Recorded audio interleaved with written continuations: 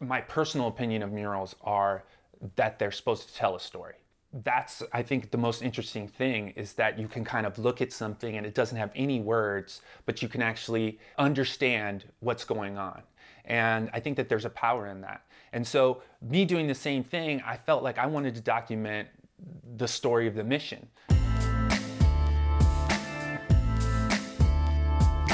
I'm from Cleveland, Ohio. I just was frustrated with the environment. I knew I wanted to be an artist. I didn't know really what kind of artist, other than the fact I wanted to be like an illustrator. I wanted to draw and get paid to draw. It's the only thing I knew. But I felt like Ohio was kind of suffocating. I also felt like there was a lot of racism there. And I just felt out of place. I just felt like it wasn't my spot. In my head, my limited experience with San Francisco and California, the only thing I knew was that it was the one place in America where more than likely you weren't going to get discriminated against.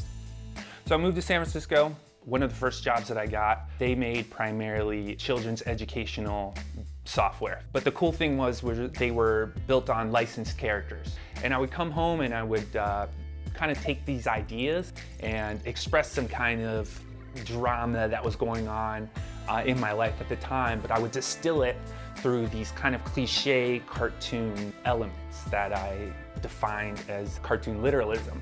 So I laid it all out there. I said, okay, bears mean love. Bears can be super cute, or bears can be grizzly bears, super dangerous, much like love, right? It can be really wonderful, or it can be really painful. Cats, I want to always consider them ultimate desire, depending on what they want to do. Dogs were always a symbol of laziness and relaxation. So when you have all these buildings, you have all these cartoon characters, they're all interacting with each other, they're all being literal with some kind of action, you can all read it as a big sentence. And so that is like the genesis of cartoon literalism, how it was created and how it was used way back in the day.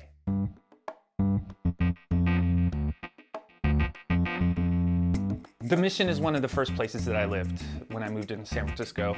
I remember back then was an overwhelming injection of culture, full of all this spirit, full of all these colors, all this art everywhere. When I started putting my art out there, it was not easy for me. And rightfully so, it's a community that's been under threat by a lot of gentrification. The more spots that I actually have in the Mission, I started to see as it becoming a responsibility to make these walls that people walk by have a lot more of a voice, have a lot more of a responsibility of engagement in the community to tell a story. But I wanted to do it in a way that really engaged people. I wanted to make it to where it was a resource for the community, for visitors, all understanding what's going on at this point in time in the Mission.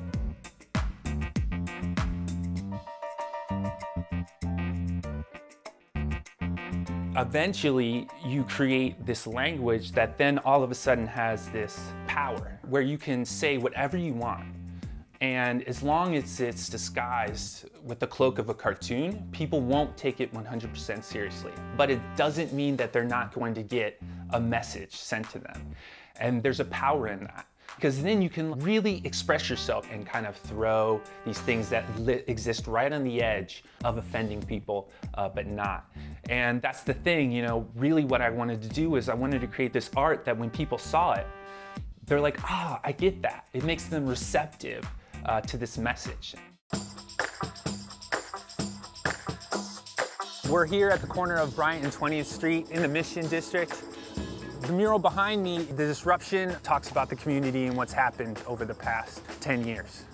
I think like one of the most important parts of this mural is this section right here, which really talks about the death of Alex Nieto. Gentrification is a huge thing in the Mission, and gentrification is always kind of connected to housing, but in this situation, gentrification was connected to a death. And there's a lot of people that now pay a lot of money for all these houses, so they have huge expectations. He was wearing a 49ers jacket, he was eating a burrito up there. Two gentlemen called the cops on him. The cops showed up and shot him. I wanted to have this ridiculous contrast because we all know that it couldn't possibly be true. Of course, like we all get how this should have never happened, just because how ridiculous these statements are. In this situation, I feel like there's not a person in San Francisco that hasn't come and gone to a coffee shop and saw a line outside the door. I felt like this was an opportunity to try to be able to show who was at the end of this line. What this connects to in a larger way is this idea that these adults waiting in line have all this time to waste on this frivolous thing as getting coffee. And then alternatively, we have this line right here, which is a lot shorter, which is actually filled with more people of color, but actually waiting in line for something super important. I just wanted to kind of show the contrast of populations in San Francisco.